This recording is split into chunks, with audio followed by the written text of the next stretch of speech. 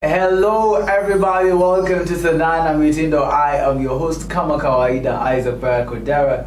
I hope you are enjoying this series. We started this series with a keyboardist, and then we went to a guitarist last week, and today in the building we have a saxophonist. Sijui hiyo muziki mmeisikia aje?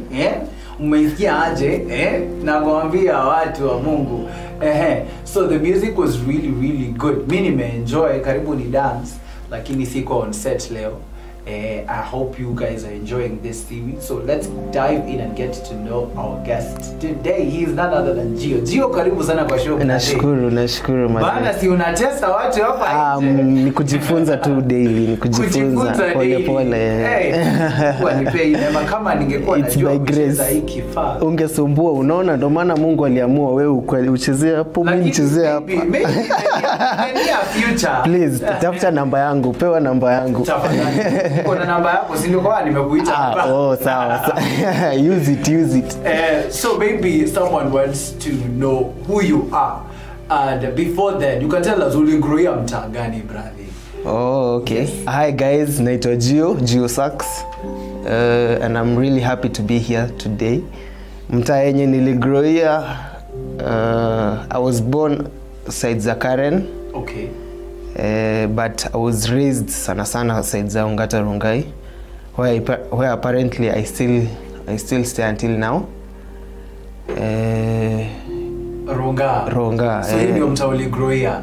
Ronga ndio mtaa. Raima ulisomea shule gani hiyo mtaa? High school.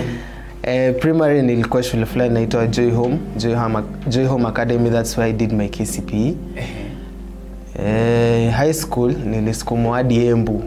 Shule fulani inaitwa nilisukumwa hadi. Haukutaka kuenda. Tuseme tu mazee by grace, kwa sababu back in high school tulikuwa tunaambiwa kila mtu mwenye anaenda to that house ametumwa na madhamiri. So mimi nilisukumwa Don Bosco Boys. That was Embu. Yeah. In Embu.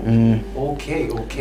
So Don Bosco Boys uko ndo mali nilipatana sasa na instruments. Okay. So in Don Bosco, did you have like was it also mulikuwa mnasoma music as a subject ama ilikuwa just for co-curriculum? Okay.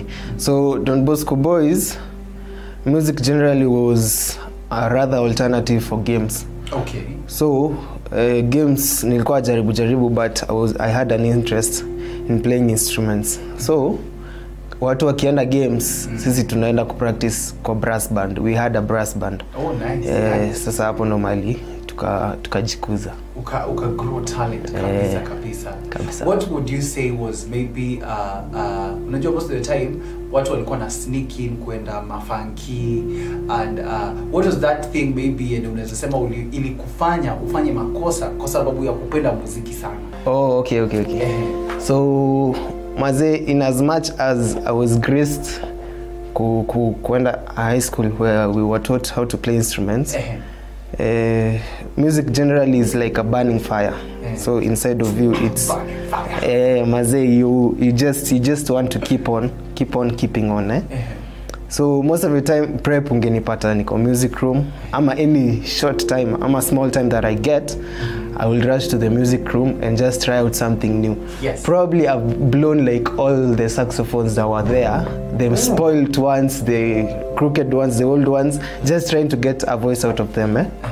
Yeah, and then furthermore tunapata unaenda funky, muna sneak in, munaenda funky, munasumbua, muna perform, watu wanapenda, mnapendwa, mnapendana, mnarudi shuleni, kesi.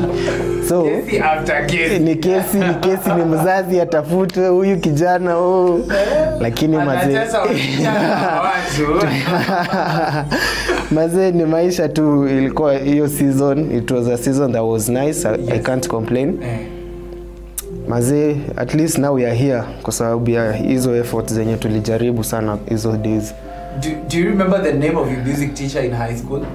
Did you have a music teacher? Yes, we called him Mr. Kandaya. Mr. Kandaya. Shout out to him kwa sababu huyo mwalimu hakuwa ananipenda, lakini mimi nilipenda muziki lakini hanipendi. But I really can't complain kwa sababu he was a master of his craft. Alikuwa anacheza everything and playing everything proficiently. So proficient. Yeah, Mazi was playing good. So we will look up to him. But not right now.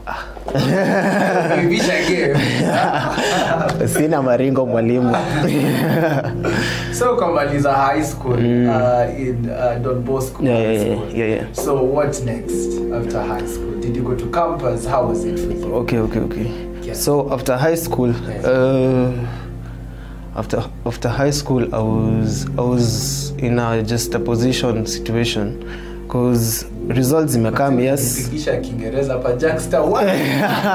No, I was in a position where we were all confused kwa familia kwa sababu me I wanted to push music, lakini my parents and stuff they were interested in me taking and pursuing computer science. So I happened to do some years of computer science at St. Paul's University.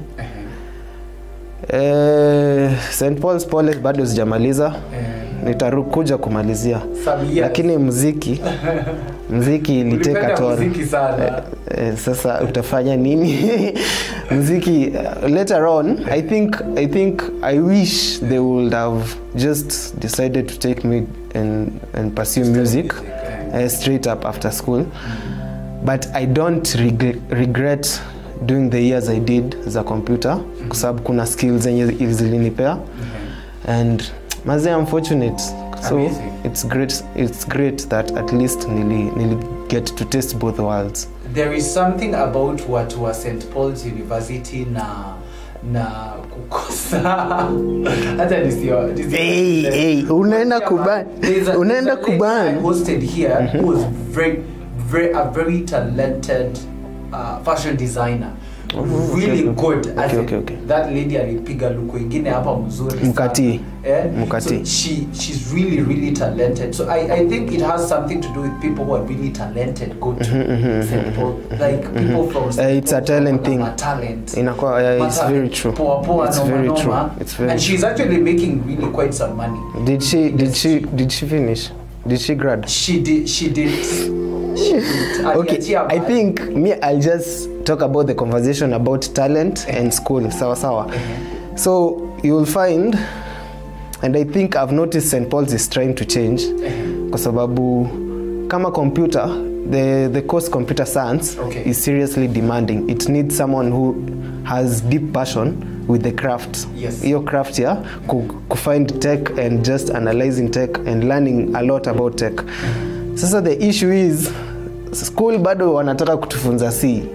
Tafadhali bana, university si language wachene nayo. Kuna Python, kuna Java. Python, Java kwanza. Tafuteni hiyo.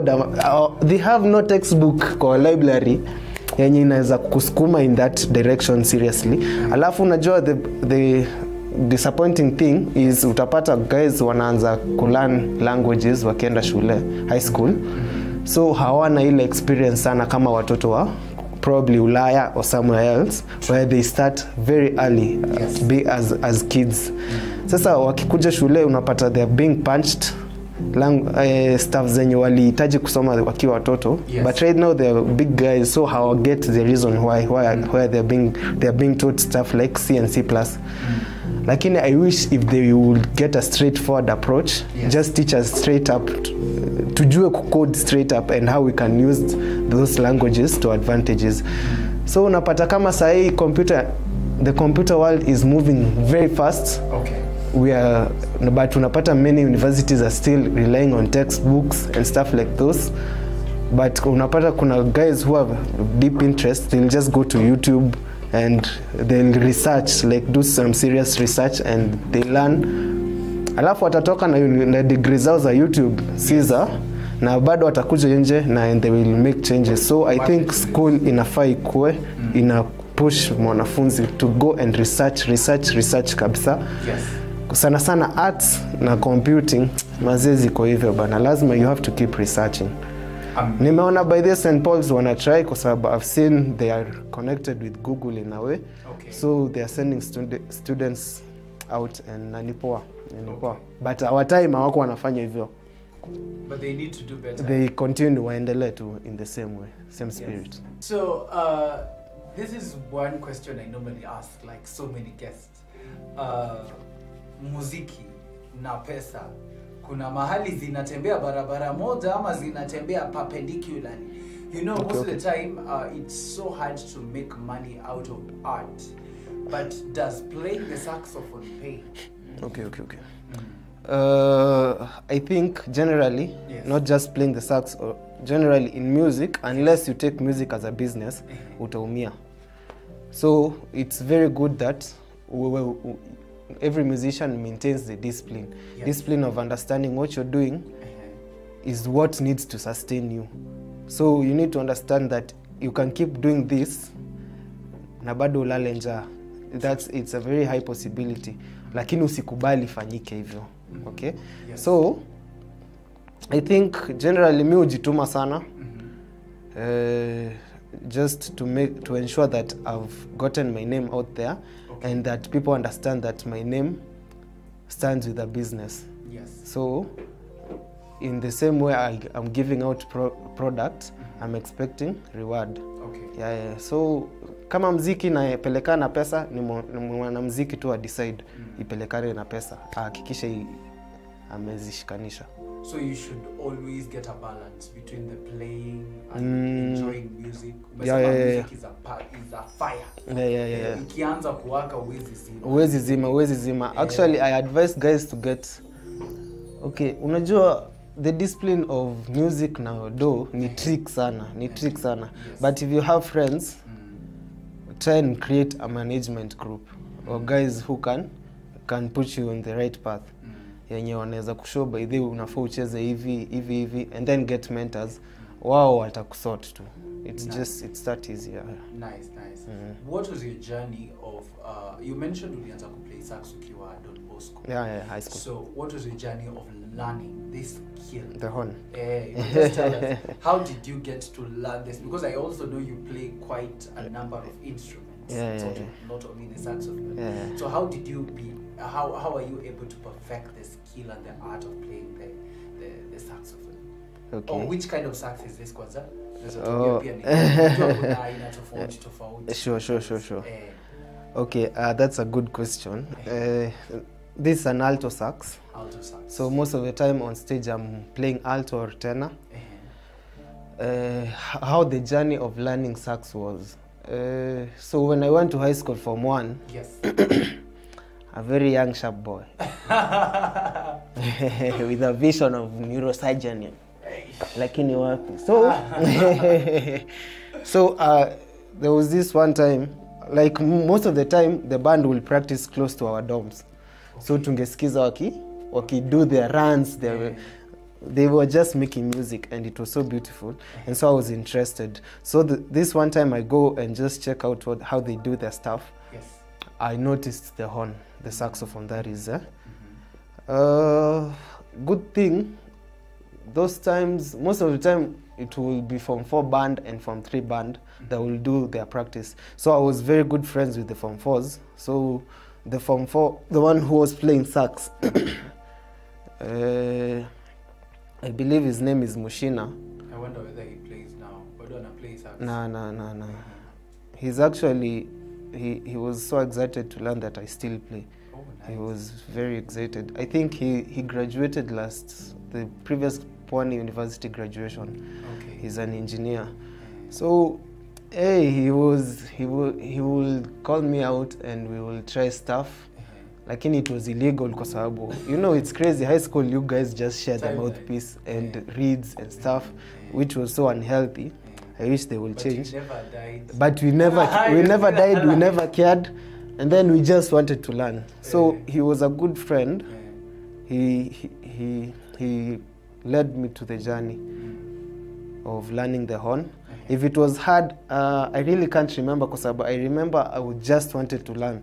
So I remember that one day I was taught my first note. I was so excited. I kept playing that thing. It was very ugly. Lakini I never cared. I didn't care. I enjoyed what I was doing. And so time went on. Lakini sasa tunaona tumefika mahali tumefika. Yes. With time.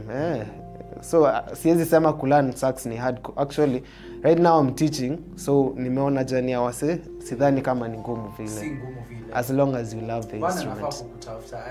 Kutafuta please. For sure. Okay, what are the charges, or maybe how can people find you for classes or best wapi? Okay. I think the best way is either to DM me on my socials. That's Geo Sax everywhere. You can either DM me or reach out to Redforth Academy, Also, you work with Redford. Yeah, I teach. Judge Fila. Ndio kondo muziki huwa inapigwa. Fila kuna mshahara ananilipa. Mungu anashikilia. How is your experience working with Fila Isle? Hey, Fila. Ni mjama mwenye. I would love that guy to train me vocals. Hata kama ni class moja. Moja tu bana, sio analipisha pesa ngapi saa hii. How is your experience working with one of the best music trainers in Kenya? Fila is good. Fila is a music master. Like msee ako sawa, and his voice is very good. His keys well. He plays keys well. Working with him has been very smooth. Bado sijamwandikia ati ajanilipa, hapana. He clears me on time. He's a very disciplined guy. Kwanza time wise, seriously disciplined. So we are all looking up to him. Nice. He's a good guy. That guy is killed. That guy Mnoma. killed. You should meet him. Nimse akona very good vibes actually. Anaweza tutaenda tupatane. Kweli. So where do you see yourself in the next like 5 years as far as music is concerned or blowing the horn is concerned? What is your vision? What is your goal? Okay, generally I will say my deepest desire is traveling. So like in the next 5 years nataka hiyo passport yangu ndogo nikuwa nimeijaza tu mihuri. Hallelujah. Mazee nataka tu yani niko kwa ndege, niko chartered flight na my band wametulia hapo, huko chini kuna drum set kama cargo. Mazee tunaenda flights. Tunapiga muziki. Flights za music, I love traveling, meeting new people, interacting with new guys, learning new cultures and stuff. Maze, that's just my dream. As in connecting people with my music. And I can only do that if I get to meet them and interact with them and taste different foods. What is your favorite food? Chapati. Chapo. Chapo ndio favorite food. Lakini at least ukianza kuenda utaanza. Ndio nataka ni try hizo zingine. Lakini sahi nimetry nyingi. Sieti nimedozi. Lakini chapati, chapo wewe. Kwanza ushaipata ile yenye unatoanisha kama vitabu. Father Lord. Na nini? Chapati na nini ama ikiwa hivyo? Mi uchukua chapati with anything as long as ni chapo poa. Lakini favorite probably just beef. Beef ama goat. Some goats too. Tunaenda kula hiyo sahi. Thank you. Thank you. Musikati hiyo nitatumia hiyo. So it's been really exciting having you on the show. Sure.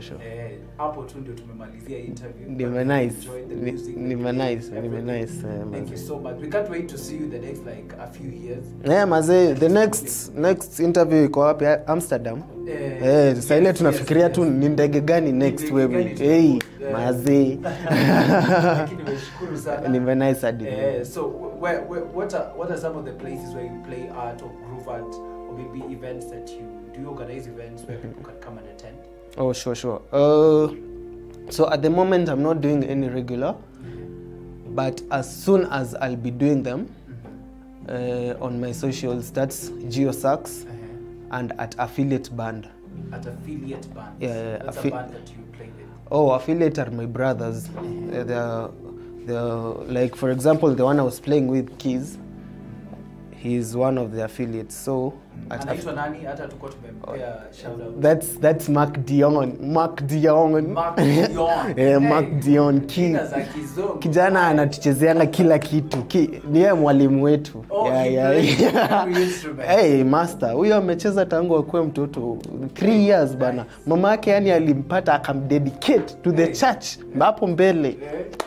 Sasa sisi ni yeye anatufunza. Nice. So Affiliate Band and Geo Sax. Yes. What else did you ask? Yeah. So we play events. That's birthdays, weddings and stuff. Bado hatujaenda mazishi. Lakini ni drama ya mazishi bado hatujaiweka joto, but tutapiga soon. Yes. Otherwise proposals, we teach music. Hizo zote tunafanya na tunavanga smart kwa gig. Mnavanga very smart. Si wapi hata mimi nimekuambia usiamshe.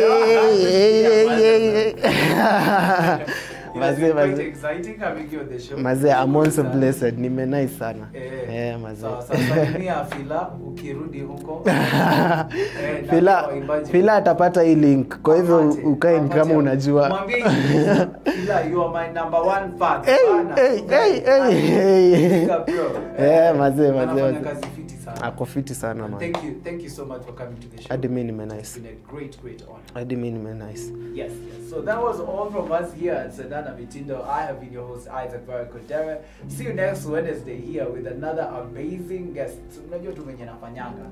Kama kawaida lazima tulete guest mwenye ni mnoma kama Geo mwenyewe. Naona I'm really excited to be here, but we have really enjoyed this show. So see you next Wednesday. It's every Wednesday at 8 p.m. I have been your host Isaac. Geo Sax.